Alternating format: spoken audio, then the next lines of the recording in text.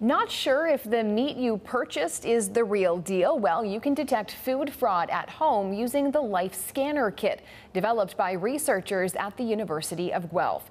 CTV's Zane Jinnah spoke with the developers today, and Zane, they say there's all kinds of uses for this kit. Megan, if you think your meat contains something else, it's very easy to find out and share that information. But that's not all this kit can be used for.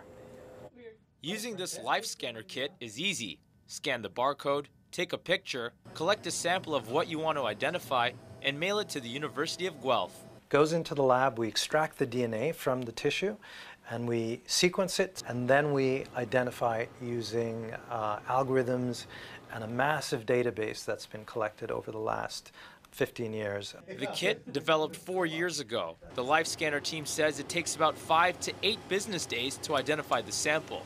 The results are sent straight to your phone. One of the kit's uses, detecting fraudulent or mislabeled meat. This works very much like a Yelp or TripAdvisor, where the information that's collected changes your buying habits. You're not going back to that restaurant if you found that you were cheated.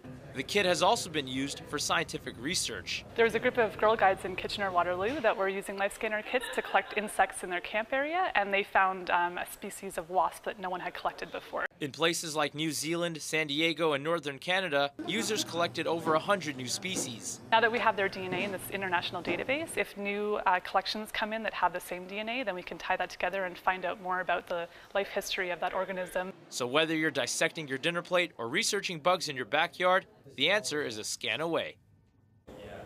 The Life Scanner team says they're hoping to partner with other labs and review sites to expand and make it more accessible worldwide. Megan? Interesting. Okay, thanks, Zane.